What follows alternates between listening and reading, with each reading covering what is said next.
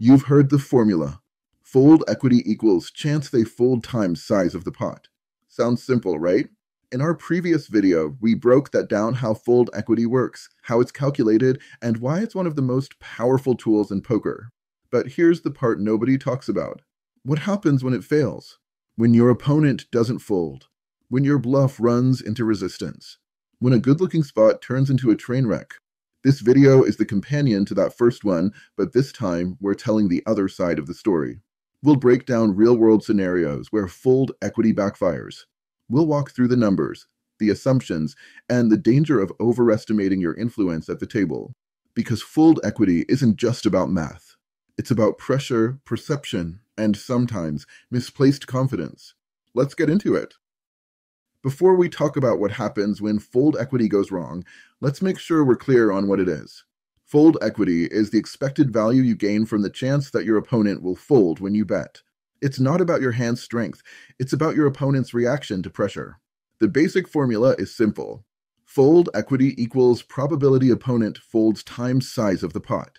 So, if the pot is $100 and you believe your opponent will fold 40% of the time, your fold equity is $40. That's your added expected value just from the chance they give up. Used correctly, it can turn weak hands into strong plays. But that's only if your read is right and your story is believable. And that brings us to the real reason we're here. So, what happens when fold equity doesn't show up? Let's break it down with a realistic scenario. You're in a hand where the pot is $100. You're holding a weak hand, maybe a pure bluff, and you decide to bet $80, thinking your opponent will fold 35% of the time. On paper, your fold equity is $35. You're expecting to win that $100 pot more than a third of the time. That's what justifies the bluff. But he doesn't fold. He calls. Now the pot is $260. You have no showdown value. You are running a stone-cold bluff. So you do what a lot of players do. You fire again, this time $200. He calls again. You check the river. He shows a pair. You lose. Let's do the math. Total risk.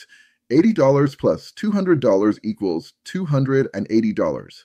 Total reward if the first bluff worked, $100. So to break even on this bluff line, you'd need it to work roughly 36% of the time across the full play, not just the flop. But your original fold equity calculation, that 35%, only covered the flop bet. It didn't justify a second barrel.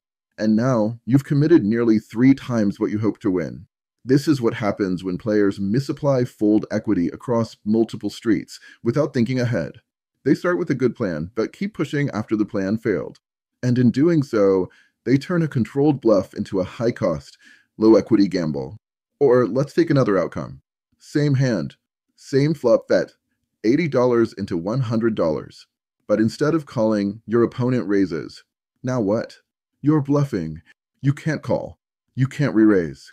Your fold equity just got check-raised out of existence. And you've lit $80 on fire because you never planned for resistance. If you're basing your bluff on a single street's math, but committing chips across multiple streets without enough fold potential to back it up, you're not betting with precision. You are bluffing with hope.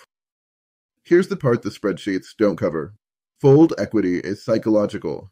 It's not just a formula. It's a bet on what your opponent believes. Do they think you're strong? Do they think you believe you're strong? Do they respect your line, your timing, your image? If the answer to any of those is no, your fold equity just dropped through the floor, whether you know it or not.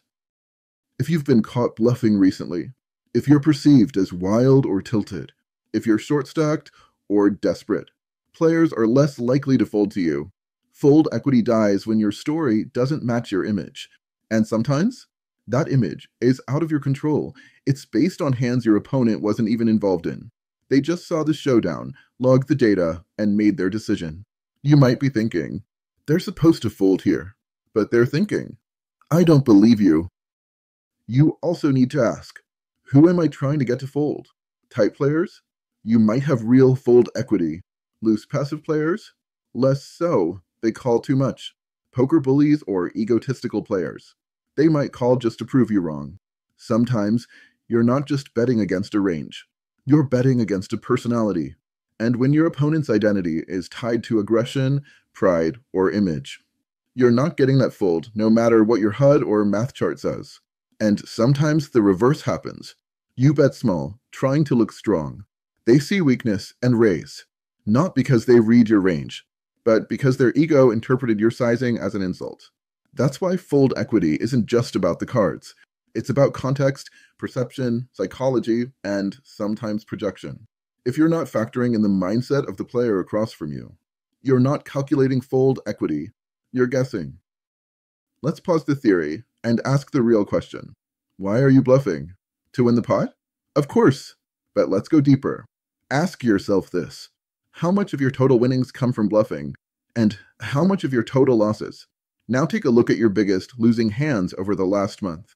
How many of those were bluffs, or semi-bluffs, that never got there? And when you do bluff, are you targeting the right players?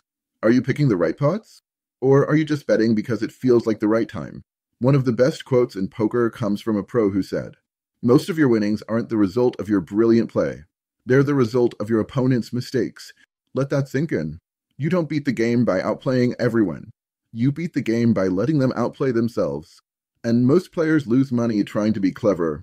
They bluff too often, in the wrong spots, against the wrong people, and then justify it with math that only works on paper. If you're bluffing, small pots that don't matter, big pots where no one folds, against people who love to call, or in spots where your visible body language, bet sizing, hesitation, then you're not using fold equity as a weapon. You're using it as a crutch. And here's the part no one says out loud. If your opponents don't fold, your fold equity is worthless, no matter what the numbers say. This isn't a call to stop bluffing. It's a call to audit your bluffing and cut the garbage. Bluff with a reason. Bluff with a plan. Bluff where it actually moves the needle, not just your adrenaline. Because when bluffing becomes habit instead of strategy, that's not poker anymore. That's performance art, and bad art at that. Number 1. Know your opponent. Fold equity lives or dies based on who you're targeting. Against type players who fear big pots, bluffing can work. Against calling stations, don't waste your chips. Against egotistical players, let them hang themselves. But here's a word of warning. Tight doesn't mean weak. Bluffing tight players only works before they've shown interest in a hand. If they've called your flop bet, that's not just seeing one. That's a player with real equity, someone who understands odds, board texture, and hand strength. You're not just trying to bluff a player. You're trying to bluff someone who may already be pot committed by principle. So, before you run that barrel, look at their pre-flop discipline. Consider board texture, and ask yourself, am I trying to bluff someone who only plays strong hands and plays them well? Because bluffing into a tight player with a made hand isn't strategy. It's wishful thinking. Number 2, respect stack to pot ratio. You can't bluff someone who's already committed. If they've already invested 75% of their stack, they're not folding to your pressure, even if it makes no sense. Short stack to pot ratio equals short bluffing window. Instead, look for deeper stacks where you can apply pressure over multiple streets. That's where fold equity thrives, not in desperation spots. Number 3, don't bet into hope. Bluffing should never feel like, I hope this works. It should feel like, I've told a consistent story. I've represented real strength. I've targeted the right opponent at the right time. And this line has fold equity to back it up. If your bluff isn't grounded in all of that, check the brakes. Because once you fire that barrel, you can't pull it back. Number 4, hide in plain sight. If you are going to bluff, make sure nothing about you changes. Same motion, same rhythm, same confidence. Because if your bet is believable, but your body isn't, you've already been called. Fold equity doesn't work when you're screaming insecurity at the table. You're not just betting, you're performing.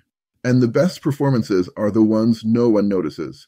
Bluffing is not about showing how smart you are. It's about taking calculated risks that earn consistent profit over time. That's how real players use fold equity, as a scalpel, not a sledgehammer. Fold equity isn't a gimmick, it's a tool. But like any tool, you have to know when to use it, and when to leave it in the box. The math matters, the psychology matters, but the misuse of fold equity, that's what costs players the most. The best bluffers aren't reckless, they're deliberate. They know their opponents, they know the board, and they know themselves. If you got value from this video, do me a favor. Like, subscribe, drop a comment below. I read them all. This is Terry Wood from PokerRailbird.com, and stay tuned for the next video in the series. Why bluff? A no-fluff breakdown of what bluffing really is, what it isn't, and how to know if you should even be doing it in the first place. Because the truth is, bluffing can be brilliant, or it can be ego in disguise. You'll find out which in the next one. Until then, we'll see you at the tables.